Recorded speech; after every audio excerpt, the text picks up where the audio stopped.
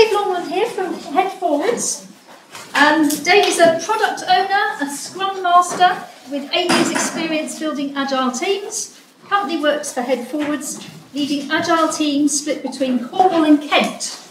Previously he's worked for IDBS in Surrey, managing technical teams and leading agile transformation of the product delivery organisation. Thank you very much. Thank you. It's a bit of a mouthful, wasn't it? It was, yes. Did you write that? I did, yeah. But now I hear it out loud. I'm questioning why I wrote it like that. All right, cool. Thank you very much for coming. Just a bit of logistics to start with. Can you put your hand up if you're a developer? Okay, cool. What about if you're a tester? Okay, cool. So, can we move all of the testers over to that side? Are you joking? So I'm going to talk about testing today.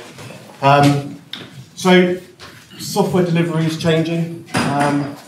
Actually, I think software delivery has already changed from a few years ago. We're starting to release more often. So this is a chart from the latest State of DevOps report. It splits the people who've responded into high-performing companies and lower-performing companies based on their level of DevOpsness. And the top performers are these orange people. And you can see that these top people are deploying 1,600 or so times a year. That's a lot of times that they're releasing. So there's a lot of releasing going on. It's not just releasing though. We've also got our code bases are getting bigger. So this is some pretty old data, but it's pretty hard to find data about a number of lines of code in a code base. So this is from Photoshop. When Photoshop first came out, version 1 in 1990, it had about 128,000 lines of code. In 2012, when they released CS6, that had grown to 4.5 million lines of code. So there's a lot more functionality in applications. There's a lot more complexity in the code base. Even if our development and testing practices get better, I suspect that there's more chance of bugs being found in 4.5 million lines of code than there are in 128,000 lines of code. So our code is getting more complicated. Our teams are also changing. If you look back at what teams looked like in kind of the 2000s, we tended to have project teams that were formed from kind of departments of speciality. So you'd have your development department, you'd have your testing department, you'd have a database team, and you would build a project team from people in each of those organisations. So we were very siloed. Now more and more companies are starting to build up product teams, so agile teams that have got a varied collection of different specialities within the team, so the team can deliver everything they need to on their own. So there's a lot of changes to kind of what we're delivering, but there's also more testing. There's more stuff to test. So I've got a list of a few things that we test. It's not the final, it's not a full list. If we drill into a few of them, so device testing. Now more and more people are expecting that they can use their piece of software they have in the office, not only on their office computer, but on their work phone or from their tablet when they get home. So from a testing point of view, we're starting to have to test more and more of these devices. APIs. A few years ago, an API in an application was really just a kind of technical detail for how the application worked. It wasn't like a product in its own right. Now we're starting to find more companies, more applications are trying to kind of create mashups between different applications and integrate different systems together. So the APIs for these applications become a product in their own right. And so we need to start looking at testing these as an entity in their own right. UX. I still blame the iPhone coming out. I think that when Apple released the iPhone, it totally changed the game for all software development around the end user's expectation of what they were comfortable using. So back in the pre-iPhone days, a lot of internal applications were a fairly interesting mix of kind of grey applications with mediocre user interfaces. Now, people are expecting to have the same kind of level of user experience in their work applications they have in their kind of home applications. So that leads us to needing to spend a lot more effort and a lot more time focusing on the usability and the user interaction within our applications than we'd ever have done before. While we're trying to release more frequently, that tends to lead us down a route where we're needing to monitor our applications in production more than ever. This used to be done as a system admin thing. You'd kind of give your application over, it'd go into production, and then a whole team of admin people would kind of monitor it and make sure it worked. Now, more often, that monitoring is coming back into the development team.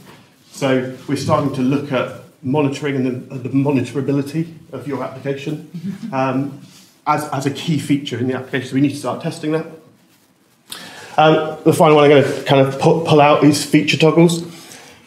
So we're trying to release more frequently. One way to do that is, so if you're releasing more frequently, we're going to end up with some functionality that's in development. If you're releasing 1,600 times a year, the chances are you're not going to have a completed piece of functionality ready every time you deploy. So a lot of times that gets hidden behind a feature toggle. And that's great. It means it's invisible to the end user, so we can release things that are partially finished and then switch them on when they're ready. From a testing point of view, it's a bit of a nightmare because you end up with two applications you're testing. You're testing functionality with the feature toggle on, then testing it without the feature toggle on. And that's fine when you've got one, but what do you do when you've got 10 and they're all feature toggled on and off? So this adds to the complexity. And this is just the stuff that we kind of know about and we're doing now. What about when virtual and augmented reality really starts to hit mainstream applications? What about using voice as an interface and artificial intelligence? What impact is that going to have on the way that we need to test our applications? So I think that's some of the kind of challenges we have and the way that the software development is changing over the years. If you take a quick step back, so this is some oldish data from 2009. It talks about the cost of finding defects. So it's a presentation from a Google developer, and they put some value on how expensive it was to find defects later in the cycle, and it's much more expensive to find things when you need to spin up the whole testing environment. So I think this is something we all kind of naturally understand, that it's more expensive the later we're finding issues. But as an industry, the way that we're trying to address this is by bringing in automation. So automation is a great way to speed up how quickly we can run tests. So it allows us to take away a lot of the manual testing that we're doing and get a computer to do it, which means it's much quicker. We can parallelize it. And that allows us to start pushing things earlier and make them cheaper. And that helps us to support this multiple release cycle. But it's not a free lunch. I think there are problems, there are challenges to automation. I think the first one is that we're really pushing testers to need to understand a lot more things than they did before. So we've got this testing triangle. I'm sure you've seen something similar to this before. It starts talking about how we want to have the majority of our tests being at the kind of unit test level. So these tend to be very quick to run. They tend to be quite robust. And then you build on top of those with some more integration tests, where you start to bring in different components and start getting them interacting a bit more together. Then we start looking at API and service level testing, make sure they're working correctly. And then you have a small number of tests at the top, at the end-to-end tests, where the whole system needs to be up and running. Now, this is a kind of a fairly standard approach to how we might look at building tests. But if we're trying to look at how having somebody in the testing role understanding how all of our test scenarios work and whether we've got the right coverage, whereas before when we were just really focusing on this end-to-end testing, like manual testing tends to be just end-to-end testing primarily. You didn't really care about any of this testing here. because you're always testing things through the front end. So that we might have really good unit test coverage, but it's kind of irrelevant because we're going to test everything through the UI anyway.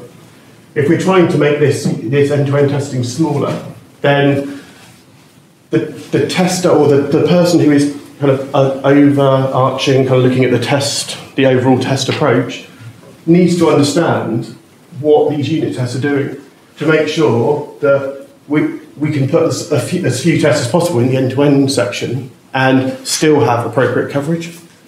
We can push things down as much as we like, but we still need to make sure that we've got an appropriate amount of test coverage. So what we're doing by kind of driving down this automation route is forcing testers who quite often are not coders and not technical people to understand all of this inner workings of the software. And that's quite a challenge for some people. But it's not just about the knowledge. Test code bases are starting to get big. So this is some data just from a project I'm working on at the moment.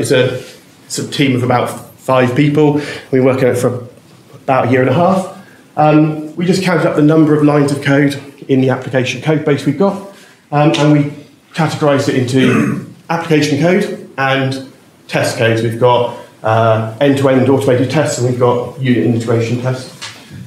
What we found was only 30% of our total code base was application code. The remaining 70% is code that tests the application code. Now, I'm not sure whether, I'm not really putting this up as a shining beacon of what it's supposed to look like, but it's an interesting, I think it's an interesting thing to look at, that we're starting to get, in this example, 70% of our code is test code. And if we're talking about that kind of volume of code, we're starting to bring in general development capability to maintain and keep that code base running. It's an application in its own right. So my hypothesis is that modern testing requires development skills. So that's obviously not a unique thing. We've known about that for a long time. I've been to quite a lot of testing conferences over the past 6 or so years, and this is something that the testing community is really aware of. There's been lots and lots of talks at conferences around kind of how is testing going to survive the modern way of working, and do testers need to be able to code? So this is the question that the testing community has been trying to answer. So I thought I wanted to look at that and look at what it means. Can testers become developers? If we look at what that actually kind of entails, if we look at coding skills, this is, I think, some of the things we need to think about if we're looking at bringing somebody who's not a software developer into the world of building a large automated test application.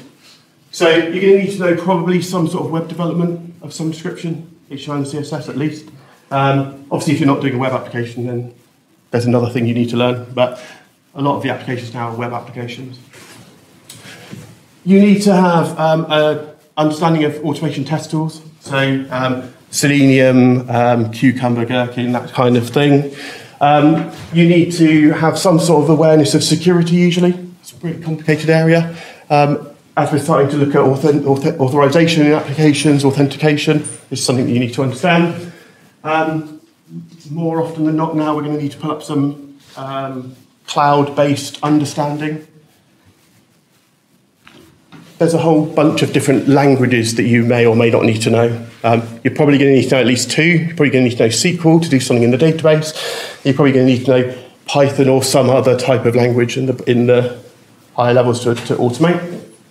And if we're talking about 70% of our code base being test code, you're going to want to understand something about software engineering, best practices, architecture.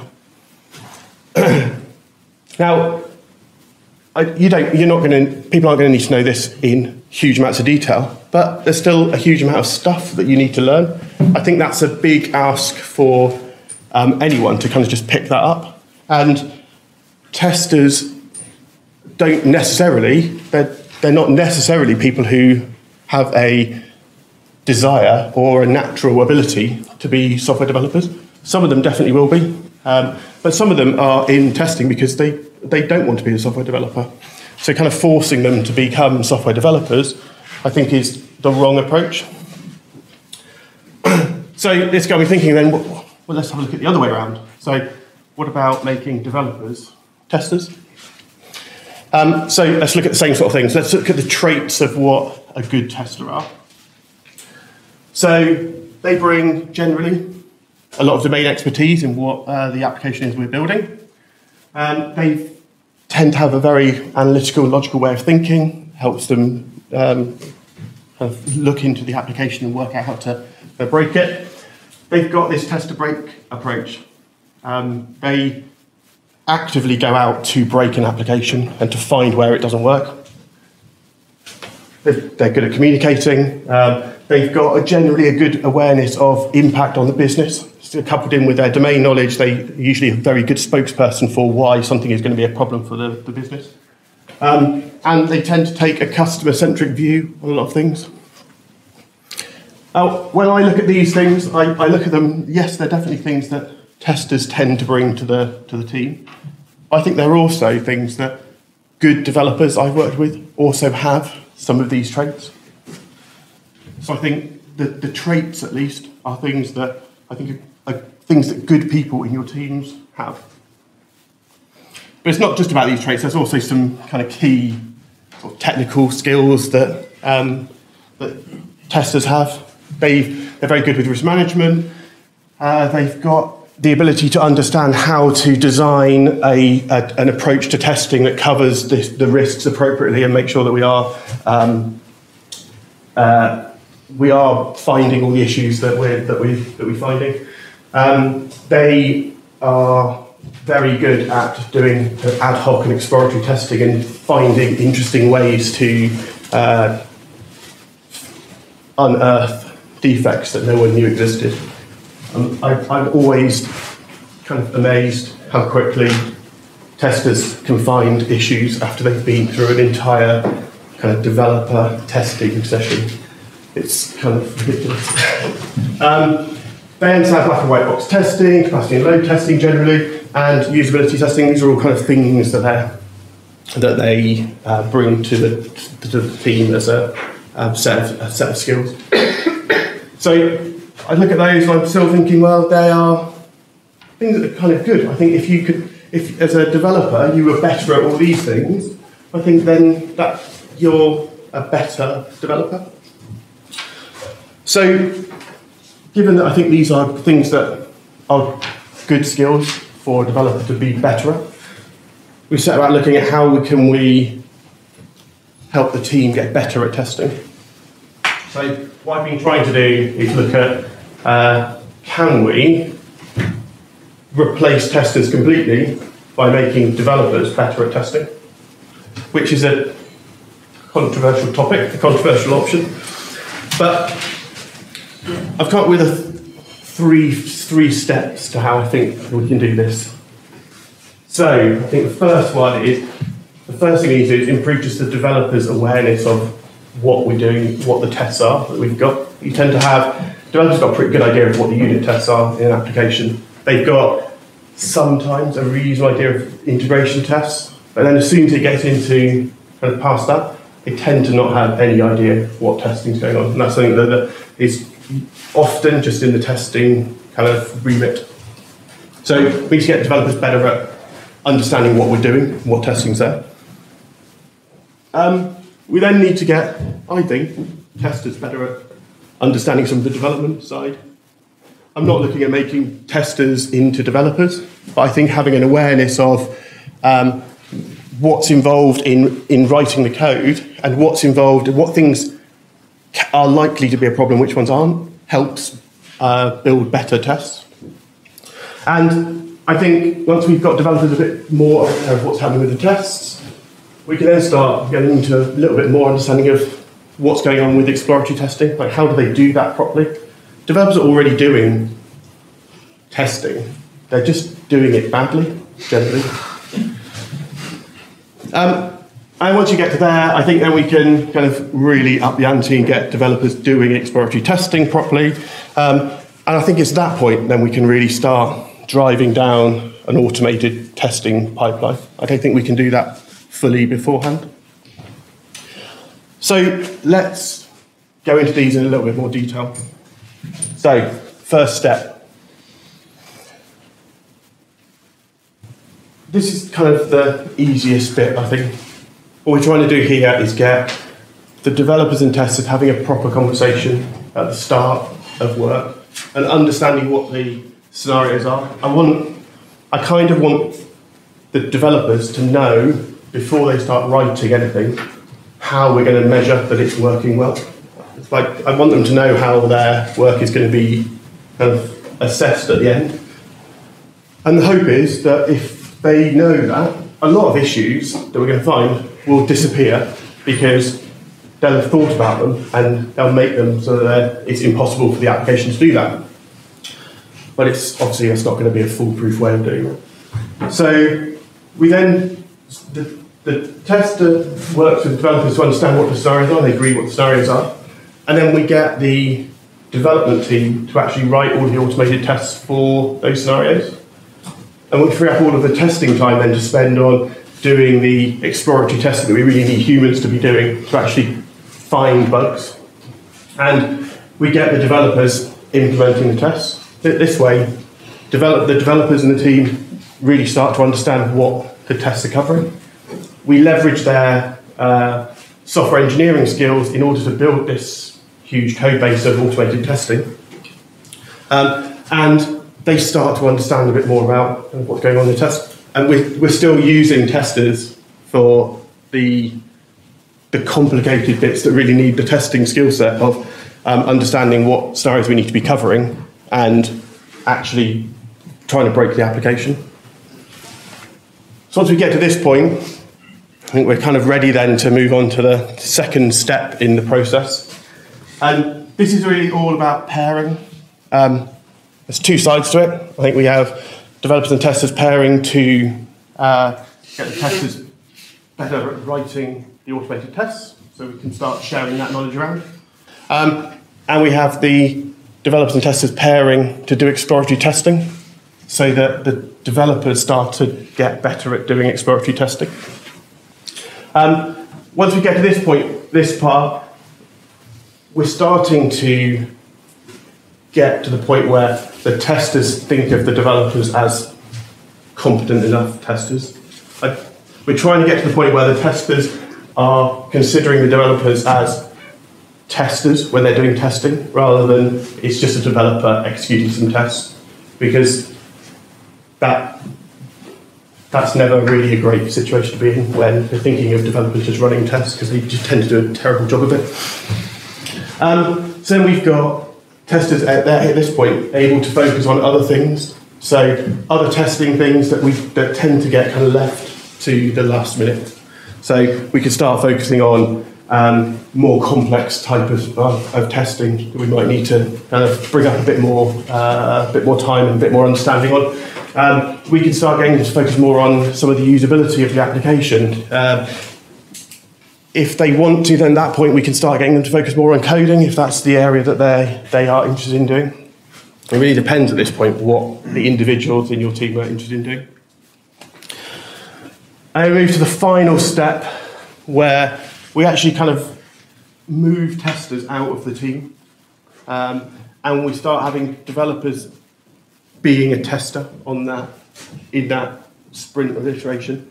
I've stolen kind of the Atlassian term. They call it dotting, developer on test. They have a developer and they are responsible for doing all the testing the same way that you would if you were a tester. It just happens to be an ex-developer doing that, and they can cycle that around through the team. At this point, you've still got testers here who are checking and making sure that the developers are doing the right job. So they're spending a lot more time mentoring the developers to make them into testers, and we're spending time kind of feeding back and reviewing what the different teams, what the tests are. Other things that we could be missing, reviewing back the defects have actually been found in production. Is that because we've missed an area in our testing? And then at that point, I think then the development team has got a really detailed insight into all of that testing triangle, from the unit test all the way up to the end-to-end test. And we can then start having a really good conversation about how is it best to automate some of this work, and we can start really moving towards a fully automated pipeline. So that's my 3-step approach to replacing testers with developers. It's not perfect. There are a few obvious questions that might come up with this. So, kind of what happens to the testing role in this new world I'm talking about? So I think there's 2 kind of key options. So I think for me, instead of thinking of the testing role more like a developer role, I think we should think of the tester role more like a Scrum Master role. So if you look at a Scrum Master, they're there to help support the team and make sure they're working as effectively as possible.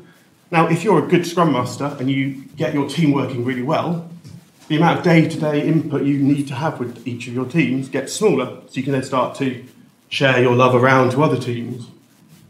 I think that the testing role, we should start thinking about it more like that. So the role of the tester in this, I propose, is that they are there to help the developers get better at testing. And then as they get to the point where your developers are all good testers, then they can start stepping away and they're going to help the next team. It's not just, that's not the only option. I think there's a second option where the testing role becomes much more of a consulting kind of role, where they have really specific skills that we need to bring into the team to help a particular area. We might have an application that's really complex to do performance testing on. So we'll bring in a performance testing Uber consultant. They can come in and help. So that's the role. What about the actual people themselves? I think it really depends on the individual we're talking about. I think if you look at testing as testers, just a broad kind of bucket of people, they've all got different skills and interests.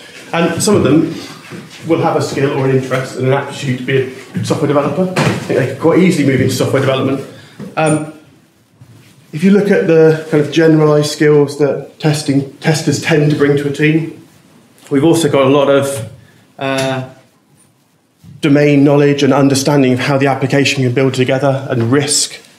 So I think a product manager, product owner kind of role is a natural fit for some testers. We've also got, they're building up this kind of mentoring, process-driven kind of approach. So Scrum Master's a pretty good fit. And then other people might find that they have an interest in usability, so UX designer maybe. So I think there's a role change. Or there's a specialism route to go down. This kind of world I'm painting isn't something that is going to happen overnight. It's going to happen over a really long time, and developers aren't going to become capable testers in doing everything all at the same time. So there's definitely routes here where you can have specialisation and come in as more of an expert. The other question, I think, is why would the developers want to do this? It kind of sounds a bit like a nightmare, just getting an extra load of work thrown at you. Sorry. That's right.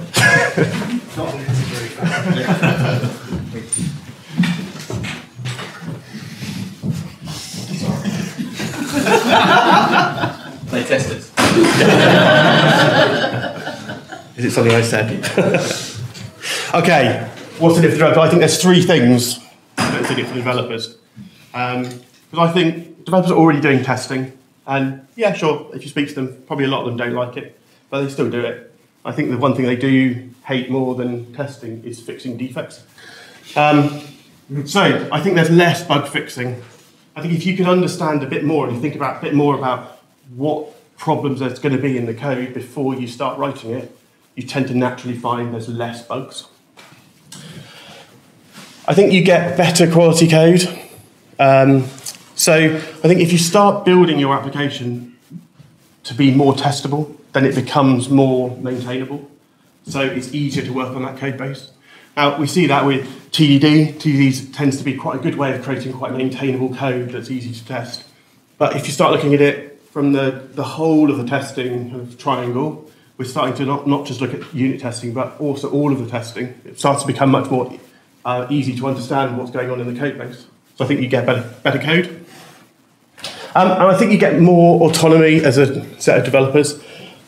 There's lots of times when developer and a testing conversation about where's the right place to do these tests. So you find that the testers don't really understand what's going on at the unit test level. So it's difficult to explain why it's not important to do that end-to-end test. And developers don't tend to listen about what the end-to-end tests are. So you end up with this kind of conversation where it's quite awkward to get both sides of the argument. If you've got much better understanding of all of that, then you start to have the right conversations about where's the most appropriate place to do this testing. So, second thing, does it work? That's the million-dollar question. So I'll give you a few examples. Forrester Research, in 2011, there was a guy, one of the VPs of Forrester Research, put a blog post out with a catchy title of something like, do you want to improve your software quality, then fire your QA team? And he was talking about one of his clients. They're a finance company, real-time financial data for the finance sector.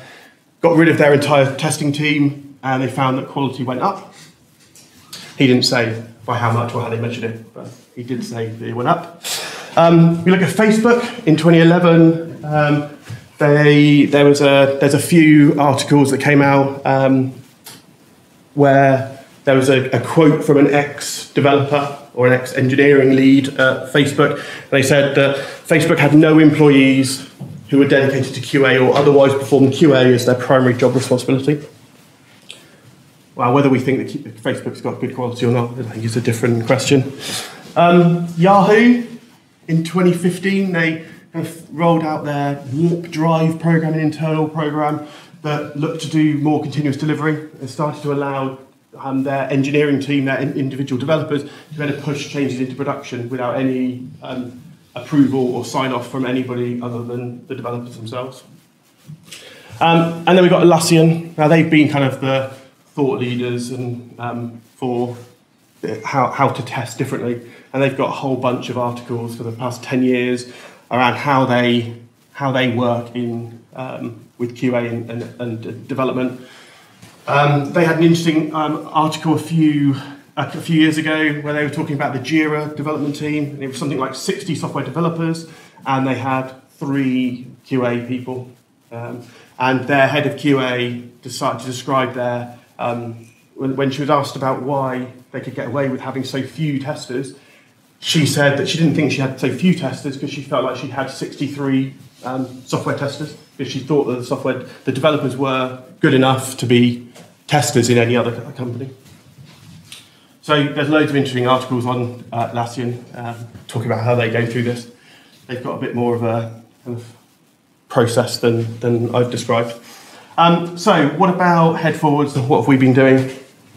So we're pretty much stuck at this step at the moment. We've had really great success getting the developers implementing automated tests and getting the conversation between development and testing to be understanding how we're going to test things and where the risk is. And we've also had pretty good success getting the developers pairing with the testers to do automation testing. So we've decided to build up some of that knowledge. We're kind of struggling at the moment to do this tester pairs with developer to do exploratory testing. But not for the reason I thought. I thought there'd be a lot of pushback from the developers to kind of be doing this exploratory testing. But the developers are really quite keen on doing that. They're quite open to the idea of doing better testing. I think we've kind of broken them by doing all this automation testing. The big stumbling point at the moment is with the testers and the testing guys. I think that I've done a really bad job with them of explaining why they're not going to just be made unemployed by this role. And they're really kind of conscious that if they get the developers doing all the stuff they're doing, what are they going to be left to do? So that's a totally valid concern, I can see that. And I've yet to find a really great way to put their minds at rest. Because I have no intention of really reducing the number of people we've got. So I'm, at the moment, stuck at step 2. So my step 3 is somewhat theoretical at the moment. So let's just quickly kind of summarise. I think that developers are capable of becoming pretty effective testers. They are in a good position for a lot of the types of testing we're doing now. We're becoming more and more driven around automation testing, which is writing code. So it's only a small step really to change the kind of type of code they're writing. So they're quite capable of doing this. They just need to be trained and supported to do that. But we do need to be quite conscious of the impact of this change to our testing community as well as the developers. So the testers are clearly, in my organisation, concerned that they'll become irrelevant and lose their job, which is something we need to be conscious of. And I think the reason we're trying to do this is to move, I think moving away from having dedicated testers allows us to scale better. If you look at growing a team, we need to employ software developers to create something. If we want to start increasing our size of our teams to better deliver more functionality, that's directly related to the number of developers we can recruit. If we have to also recruit a percentage of testers or any other supporting role to help that makes your recruitment more complicated. If we could just recruit more developers, we'd be able to scale more linearly. That is my goal, and what I'm trying to get to. But it's a journey that I'm still partway through. That is everything I've got. I'm happy to answer any of your questions that you might have.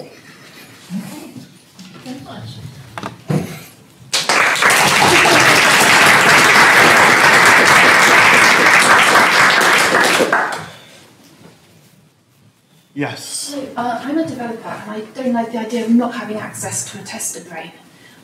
Because it seems to me a bit like maybe like an analogy would be if you're in a criminal trial, say, which maybe a bit of an antagonistic way of looking at it, but you've got your lawyer for the defence and your lawyer for the prosecution.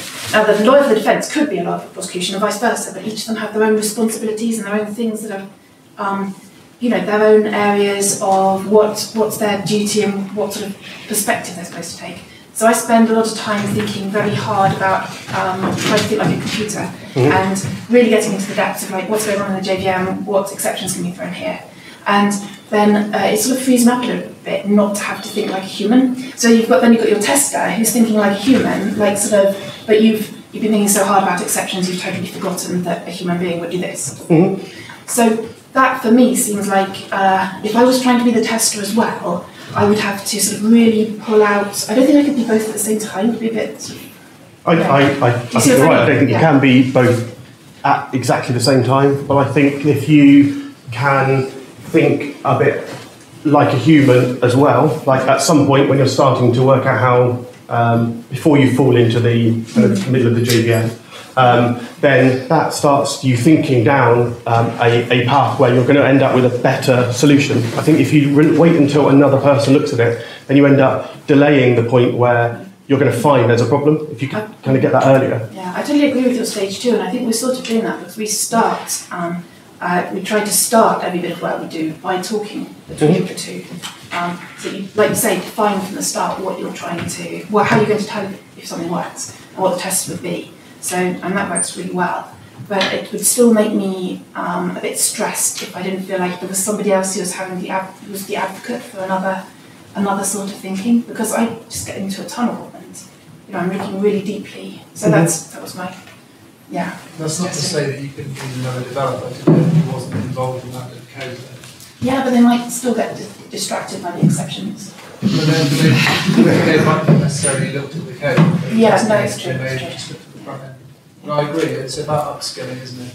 And about getting the developer to think about the final product and then build that into the catch them to. The way I look at it is, developers are currently spending quite a lot of their time doing testing of some description. They're dev testing, they are clicking through the application and doing stuff. But then we give it to a tester and they do basically the same thing. They click through the application and they just click through it differently and they find loads of stuff. So what we're saying, the effort that the developers are spending doing dev testing now is just not very effective. If we could get them even better at just doing more effective dev testing, then that's a bit of a win, I think, for the whole team. Just to extend that analogy, I mean, I think the judge is, you know, the prosecution, the defence. That's the sort of final test of whether or not the software passes, or it's good enough. Does it do the job or not? And that's like putting it out into the business and putting it into production. You will find out whether or not it passes or fails. The CPS, Crown Prosecution Service, who normally bring cases to court, should, if they're doing their job effectively, actually be able to make sure something is good enough, or that they shouldn't be bringing cases forward that are not good enough to go to trial, or they should be preparing the right cases so that they do successfully go through, because otherwise it's a complete waste of time and money. So actually it's about making sure, and in order to get that right, they've got to understand both sides of the coin. No more analogies around that one. Does feel a little bit like we're in a courtroom. Any other questions? No? All right, cool. Thank you very much. Thank you very much, everyone.